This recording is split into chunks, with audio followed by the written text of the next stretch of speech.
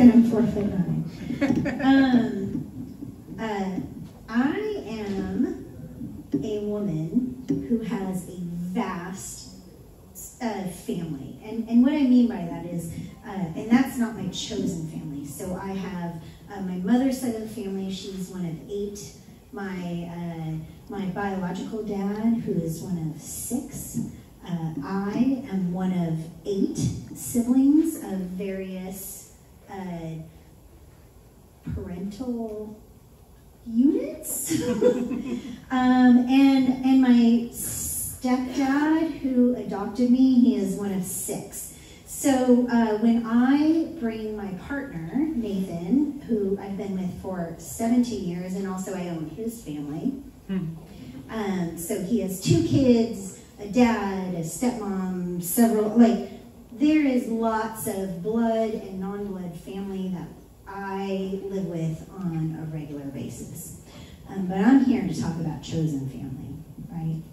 And there is plenty of chosen family right here in Macon. I mean, just raise your hand if you just live in my world on the reg.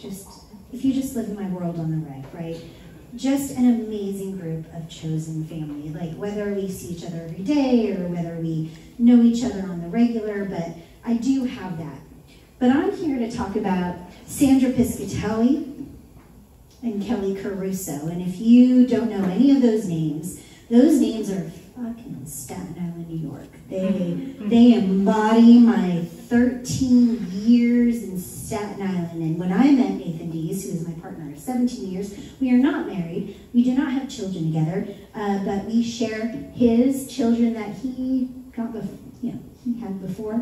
They are my bonus children, but this is about my 2 friends, Sandra Piscatelli and Kelly Caruso. And Sandra Piscatelli and Kelly Caruso, when I met Nathan Dees, they were basically like, who is this character? Who's this guy who's going to make you move to Georgia, to Macon, Georgia? How is that going to happen?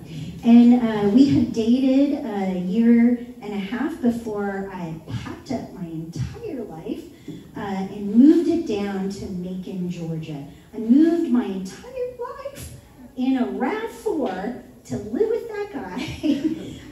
But let's be clear, I did keep my apartment for a year and a half before I actually became a Georgia resident. So here's the 2 stories that embody my chosen family.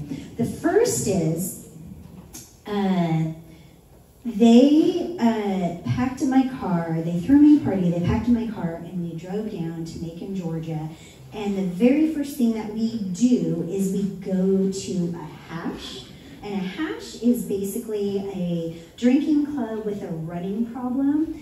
And hashing is like a real thing. Shout out to hashers, woo woo! The very first thing that Nathan does is, as we're on this trail, we're getting lost. I can't tell you all about hashing. It just is what it is. It's a drinking club with a running problem. You basically, it's like hound and hare. So there's a guy or girl who runs and throws a trail, and then you have to chase after them and get dirty names, and there's a circle at the end. And as we're on this trail, we're lost.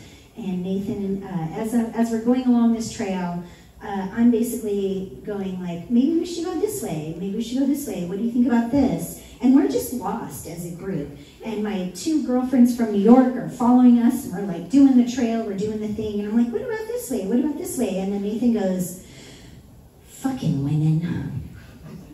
And my 2 girls, my 2 chosen family, they were gonna pack my shit up and bring me back to New York, because that is not how we do it. And so I was like, hey, babe. So the girls are really concerned that you said fucking women. And he was like, I did not say fucking women. The name of the person that was doing the trail, his name was Lemon. And he said fucking women. But my girls heard fucking women, and they were like, pack her shit up, we're going back to Staten Island, New York. That's right. That was it, right? Yes.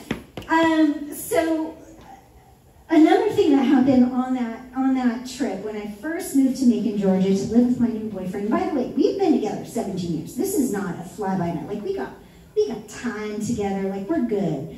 So the very first weekend that they moved me here was also Brag Jam weekend. And my girls, we lived in New York. So, I mean, this, chill kind of girl. I lived in New York City for 13 years in my 20s. With Sandra Piscatelli, who was literally, we walked down the street and then we're like, girl. And Kelly Caruso, she walks down the street, girl. And I'm like, so I know how to dress up for New York. So we come for Bride Jam weekend and we are from the north and we have come south on the last weekend in July in Macon, Georgia. Which is not cold, it's zero cold. It is the opposite of cold. And so we walk down and there's like cockroaches, there's like live music, there's like smoky bars.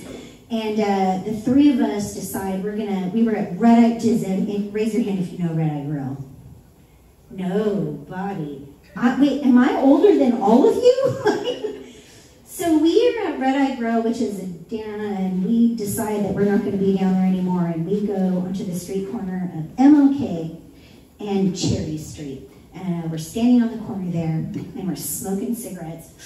We're, early 30s, and we are sweating. We are just dripping sweat. Our hair is out to here. Now, we know how to go out, but no, we do not know how to go out in the South. And we see a gaggle of women, at least 8, coming down the street. And it is like a freaking, what is that? Their wind is blowing in their hair, their makeup is beautiful, they have the heels on, they're chit-chatting, and they're about to go down the stairs into Red Eye Grill. Sandra Piscatelli and me and Kelly Caruso, we are just sweat like this. Just gross, nothing feels right, we feel bloated, we're like, our hair is out to here. Sandra Piscatelli's smoking her cigarette. She goes, fucking bitches. And it was the most beautiful chosen family moment because, right, she's dropping me off in a place that I don't know if I'm gonna make it in. I've been here 16 years. She doesn't know if I'm going to make it here, and all she knows is that she has to have my back. And Kelly Caruso goes, you're right, they're fucking bitches.